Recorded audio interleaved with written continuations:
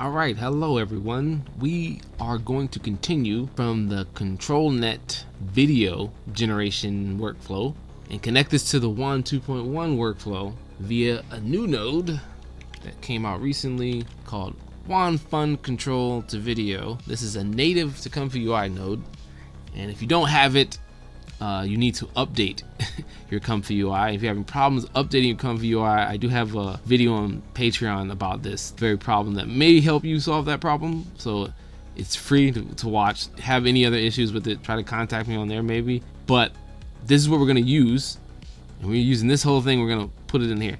The real reason why I separated this into two different videos is because it's kind of a big workflow, but again, if you saw the tutorial in this video, which I did previously, then you'll know that this really isn't that hard to build. Just kind of looks kind of crazy, right? All right. Now, first things first, we're gonna have to talk about an issue that this thing has. If you don't follow this, you're gonna get some wonky results.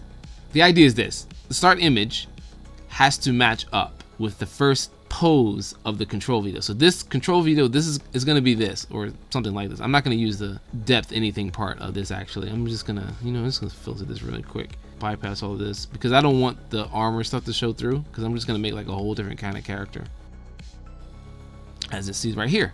The issue that we're gonna have to deal with is that we need the pose, the very first part of this pose, to match up with the start image that we're gonna use, which is whatever we want to morph it into. We're gonna use a different character altogether, right? Only thing we want to record is the motion. So I'm gonna do this really quick.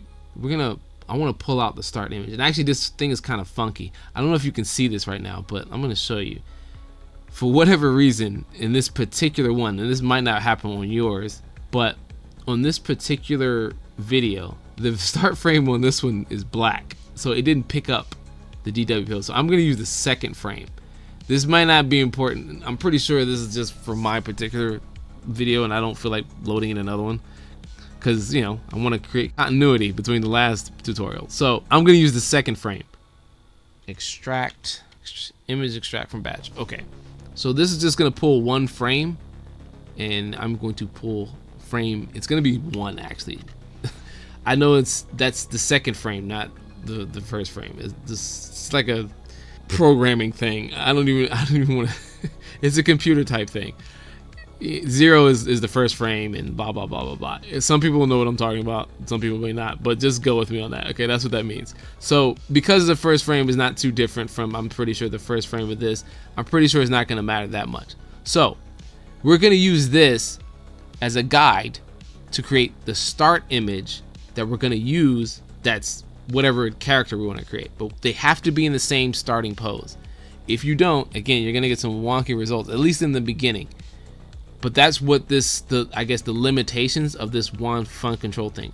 I don't even know that the size of it matters. It's just the pose that you use has to match up. So what I'm gonna do is I'm gonna use this old. Remember this video that I made about this, about utilizing Controlnet? This is the first Controlnet video, right?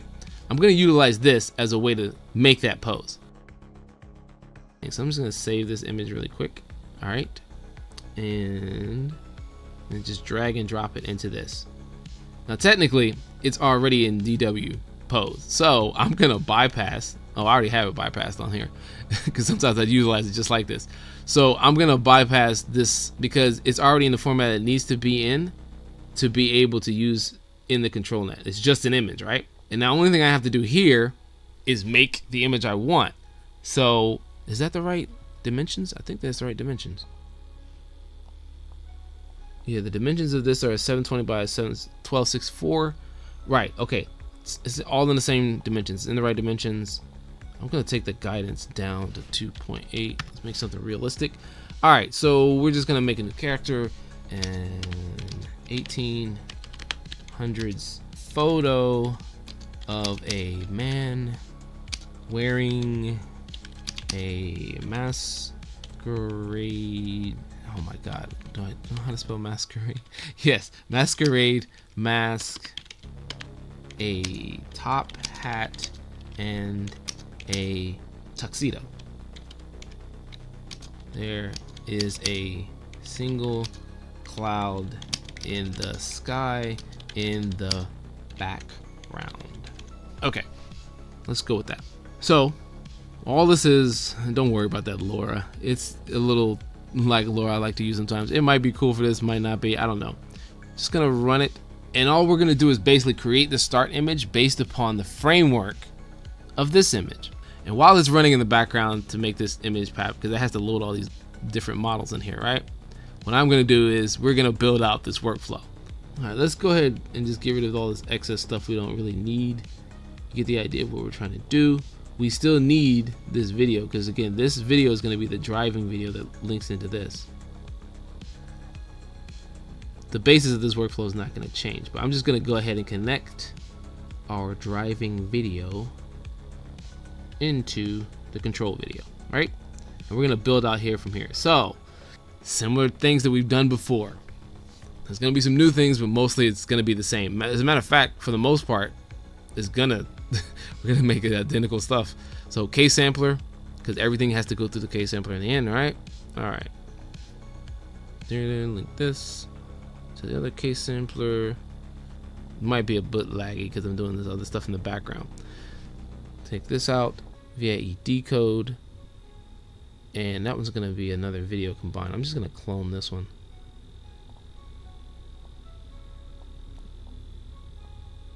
Alright, there, just like that. So this is going to be the end result output right here, right? Pull out our model, unit loader. I'm using the Wan 2.1 3B. I think most people are probably going to use this one. This is the not so heavy one. The 14B, and especially if you don't know, 14B means like 14 billion versus this one, which is 1.3 billion. And I'm pretty sure that's like the amount of like images or something that they built this model on. So that's why it's a substantial difference in how much stuff that has to be loaded into this thing. So that's why you would want to just use the one that your system can handle, and you'll find out right away which one that is. Also, I realized too, this actually, when this thing goes through, it actually loads pretty fast. It actually doesn't take that long. It's a lot shorter than the image to video one, at least for me it seems that way. So boom, we got this negative and positive prompt. Let's color code them so it's easier to recognize which one is which. Green means positive, red means negative, right? All right, we're gonna pull back our VAE, which is here, VAE loader. We want Wan 2.1 VAE. This model, this one you may not have. I'll put a link, I think, in the description. I think for this, I'll show you where to get that from. But this model, you should already have this if you've done Wan 2.1 already, especially in the image to video one. And here, clip loader.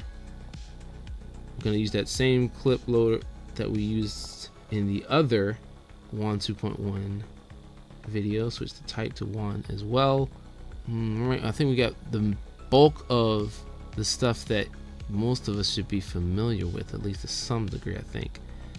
So one part here, okay, and none of the other stuff is really that complicated. I think clip vision output, you can, this is the same nodes we used in the other Wan 2.1 tutorial that I made, the really simple one. I was amazed at how simple you could make that workflow. And then there's the image, which is going to coincide with the start image. So this load image, we still keep loading up that those set of faces, because it's like the last thing I put in the input, I think, was that. Okay, so this is what the image that we're producing in the other window, we're gonna put that in here. That's because this is also gonna be the start image as well. All right, so that's the basic entire workflow that you need to make this run. Again, the idea is that it's not as crazy as it seems when you got it all together. And I've seen a workflow of this that's even crazier, and I'm like, why is it so crazy? Why is it so verbose, quote unquote?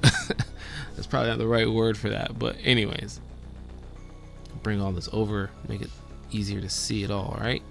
Okay, I explained a lot of what these other nodes do in the previous Wan 2.1 image to video tutorial. So if you really want an explanation for that stuff again, more thorough of what they're actually doing, please go to that video, because I don't know if I should be just saying the same stuff over and over again.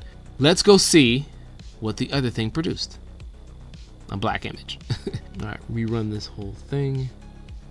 Okay, just so you guys know, if you don't remember, if you haven't seen the tutorial for this particular workflow, the first part is basically like a preliminary type of image that just follows the Controlnet closely, but the second one is supposed to be the more refined version of it. Now this didn't follow it close enough because I don't want his hands to be in his pockets. So to make this a little bit better, because I don't want him to do that.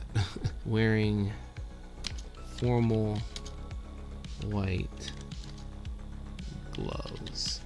I want to make sure that, because most of this video that we're using is movement with the hands, so them having their hands in their pockets is not probably a good idea. I don't want that. Oh, that's pretty good. Yeah, I just want the hands to show. Let's just redo it with the hands, because without the hands I don't think it'll be that great. That's all we're trying to do. We're just trying to make it match up. There we go. They got some hands there. Oh my god, they look ghoulish. I kind of like it though. As much as that looks like kind of like spooky. Let's see what it does in the final result. Maybe, oh, you know what? It's probably the Controlnet, because it's so like the fingertips are so sharp. This is the reason why I do the upscale too, by the way, because of stuff like that. In the upscale version, right, it ignores the Controlnet. It just goes straight from, if you look at the way it pulls the model and everything, it ignores the Controlnet stuff, and it just focuses on the upscale with just a little bit of the denoise strength, like pretty low. Anyways, we're just gonna use it anyways, just cause, right? I wanted the gloves, but who cares? It doesn't matter that much. I don't know why I'm getting so bent out of shape about that. Okay, so we have that part. We have the first frame that we needed. Gonna drop in this frame into here. All right, now, you know what? And we're gonna do it without even putting in the text. No text prompt. I'm just gonna show you what it looks like without that.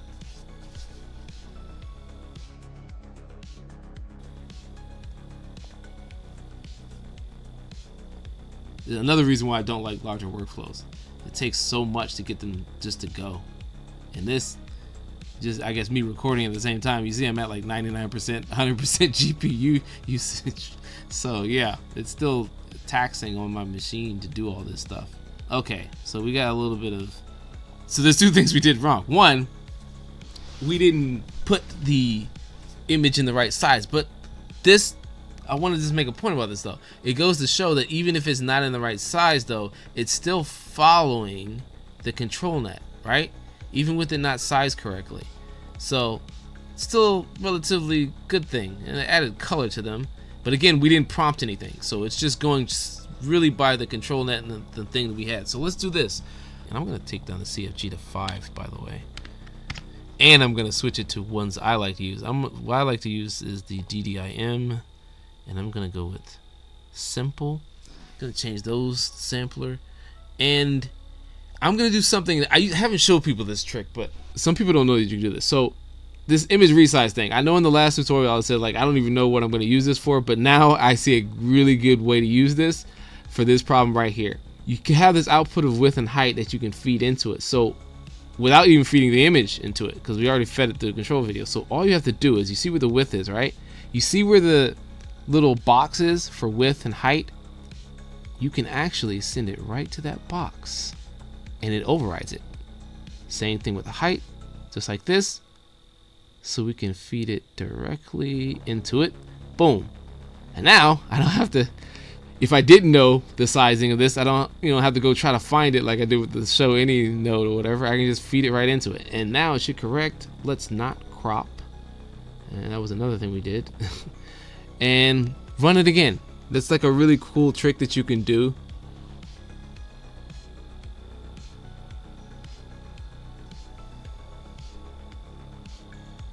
Okay, boom. So we got something that popped out, right?